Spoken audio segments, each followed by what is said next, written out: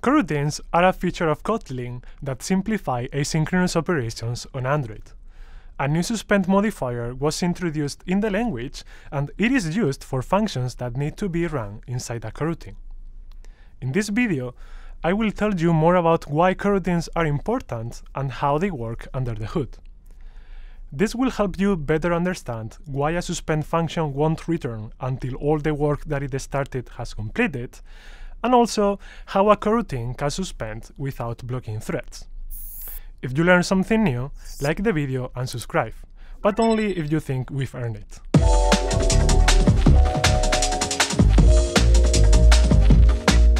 Use coroutines to manage asynchronous tasks that might otherwise block the main thread and cause your app to freeze. Coroutines are also helpful to replace callback-based APIs with imperative-looking code. Let's see an example of asynchronous code that uses callbacks. Here, we have the function loginUser that after making a network request to get user information from the internet, it saves the result to the local database and returns the result of that call. All of that using callbacks. The result of the computation is returned using the user result callback that is passed in as a parameter of the function. Code that heavily uses callbacks can become hard to read and understand. Kotlin coroutines let you convert callback-based code to sequential code. Code written sequentially is typically easier to read, and unlike callbacks, coroutines provide an easy way to swap between threads and handle exceptions. See the same function written with coroutines. We added the suspend modifier to the function, and now it returns user instead of having that callback we used to pass in as a parameter. As you can see from the wiggly icon in the gutter, the other functions called from the suspend function body are also suspend functions. The suspend modifier tells the compiler that this function needs to be executed inside a coroutine. As a developer, you can think of a suspend function as a regular function whose execution might be suspended and resumed at some point. If you are new to coroutines on Android and want to learn more about them, I would recommend going through the Coroutines code labs first. But what's the compiler actually doing under the hood when we mark the function as suspend?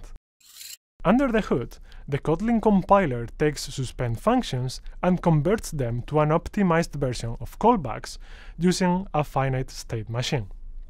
So yes, you are right, the Kotlin compiler will write those callbacks for you. The way suspend functions communicate with each other is with continuation objects. A continuation is just a generic callback interface with some extra information.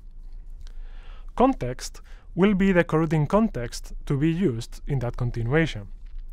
Resume with resumes execution of the coroutine with a result that can contain either a value, which is the result of the computation that caused the suspension, or an exception.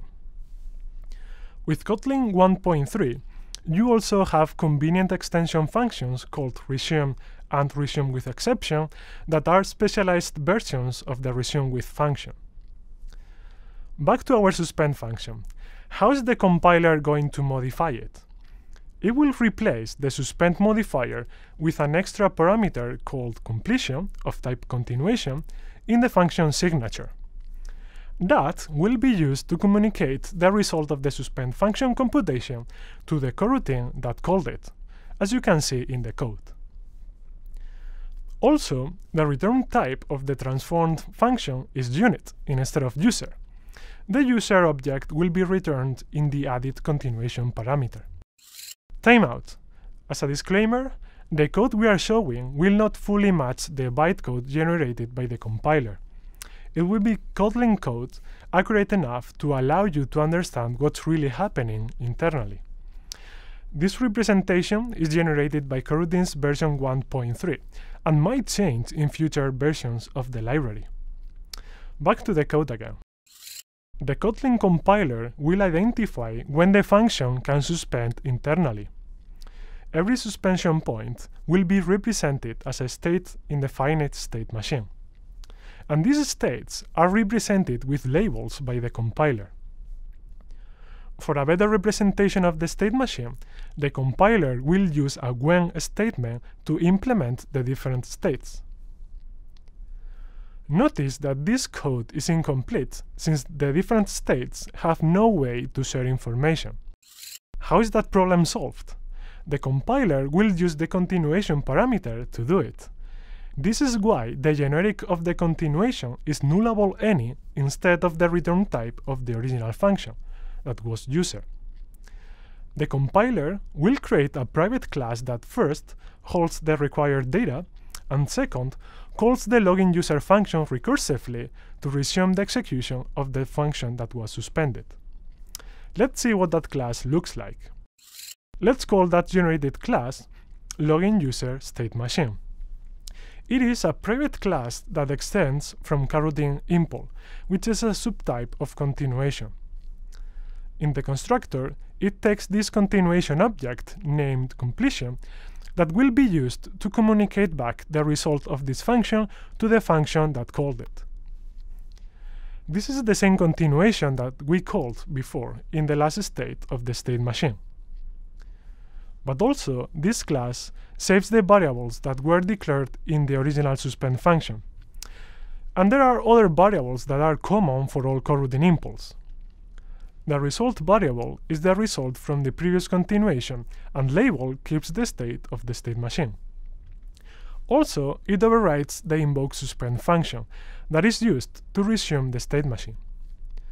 It will call the login user function to trigger the state machine again. It calls it with just information of the continuation object. The rest of parameters in the login user function signature become nullable.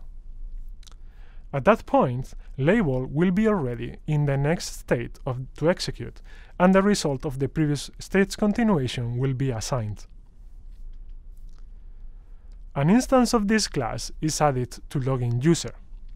The first thing it needs to do is knowing if it is the first time the function is called or if the function has resumed from a previous state. It does it by checking if the continuation passed in is of type login user state machine or not. If it's the first time, it will create a new login user state machine instance and will store the completion instance received as a parameter. If it's not, it will just carry on executing the state machine. For completion, this is what the rest of the function looks like. You can see how the rest of the code uses the continuation variable to get the result of the last state of the state machine. But also, for every state, it checks if an error happened while this function was suspended. In the last state, it calls resume on the continuation of the function that called this one. And that's it! As you can see, the Kotlin compiler does a lot under the hood. Because of the implementation of the generated state machine, a suspend function won't return until all the work that it started has completed. How can the code suspend without blocking the thread? Well, everything needed to resume the execution of a suspended function is in the continuation object that is passed around, so it can be resumed at any point. That's all we had to say about Suspend for now. Thanks for watching, and go write better Android apps with Kotlin.